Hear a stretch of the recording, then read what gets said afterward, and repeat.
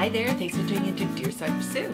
Today's conversation is how to read between the lines on a dating profile. So many people are using online dating as a means of trying to meet somebody, which is a great thing. I think it's nice to have it at your fingertips.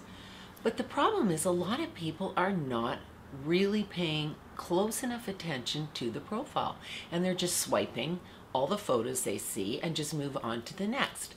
But this isn't the true character of a person. Yes, their appearance is something and says a lot, but their profile says even more. And so you really want to take the time to pay close attention to what somebody is saying. There are so many amazing people out there, but they're not given a chance because people are swiping by them. There is so much more to a relationship than just being physically attracted to somebody. You have to be mentally attracted to them. You have to be able to communicate and have conversations with somebody.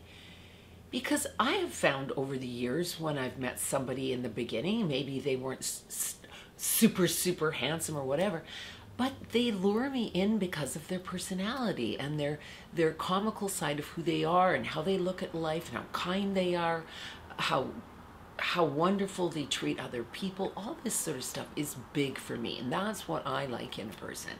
You always want to be physically drawn to somebody. That's just a natural way of life, but it isn't the only thing. A lot of people don't spend much time even thinking about what to write in a profile. A lot of it comes across as either very cliche and repetitive or almost negative, where they talk about what they don't want as opposed to what they're looking for. A profile should be very, short, sweet, but really creative and to the point of who that person is at the core.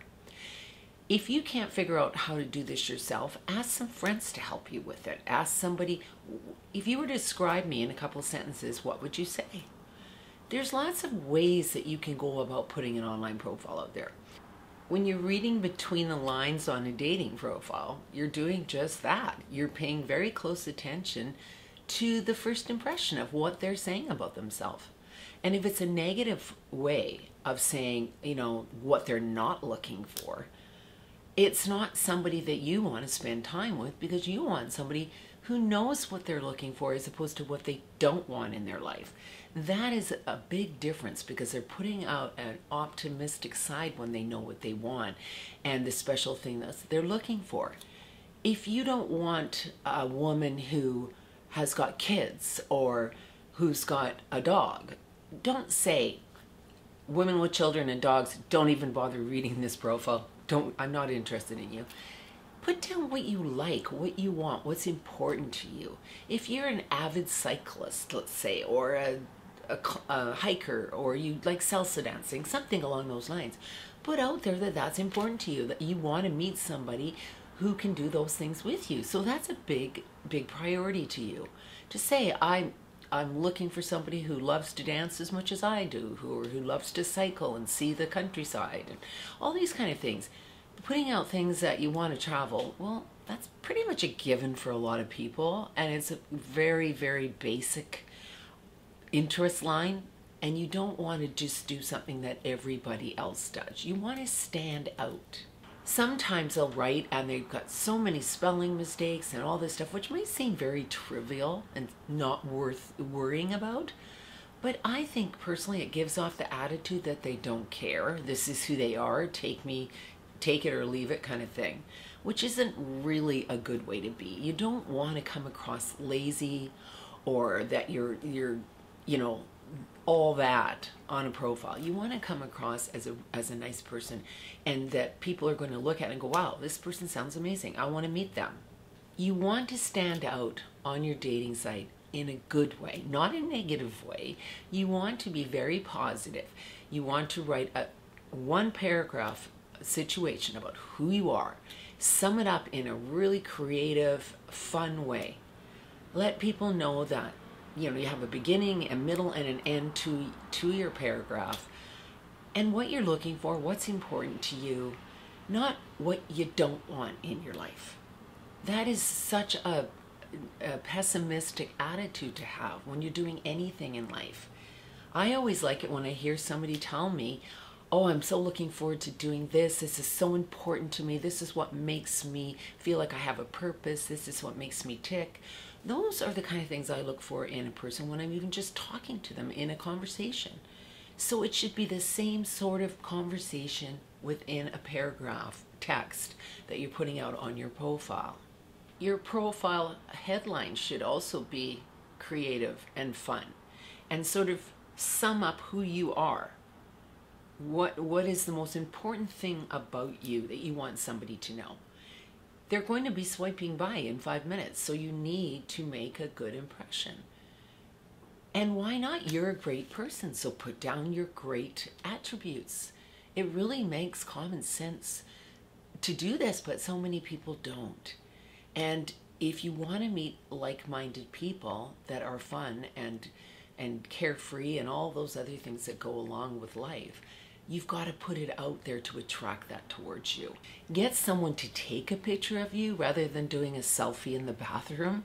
I have seen so many of these photos online, and I just don't understand how people think that this is an attractive feature, because really you want to show, you know, a few photos of you having fun or what you look like from somebody else's viewpoint.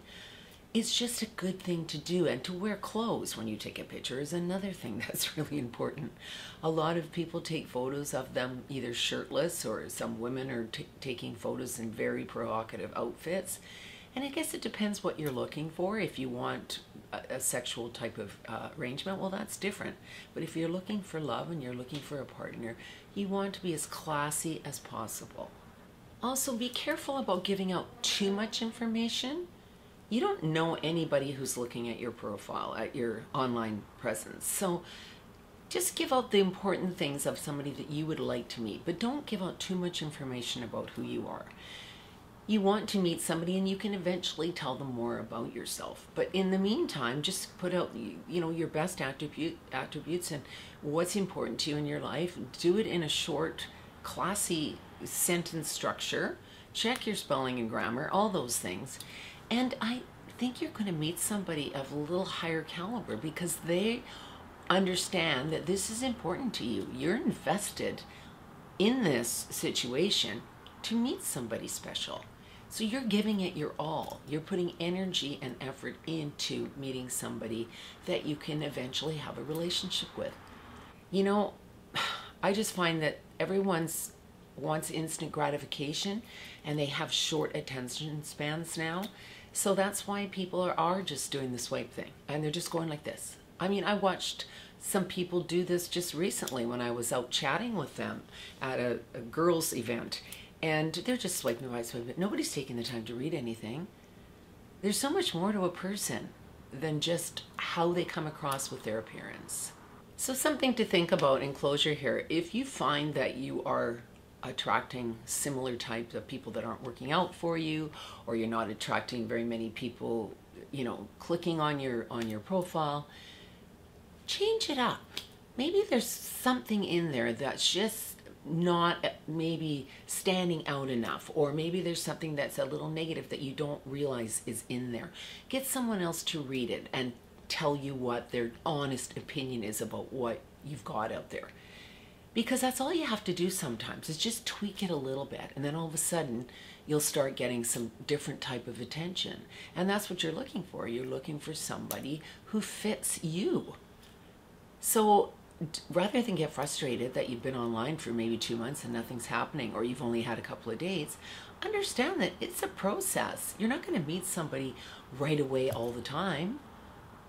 Some people are lucky and do, but the majority of people don't. So take your time and understand it can take some time to meet the right person, but that's okay. It really is, because you're putting energy and time into the right people and taking the energy away from being with the wrong people. And that's more important. Thank you so much for listening to Dear Sybersue today. Please subscribe. I love it when you do. Please leave any comments below, and I will see you next Wednesday. Thanks so much for tuning in. Bye-bye.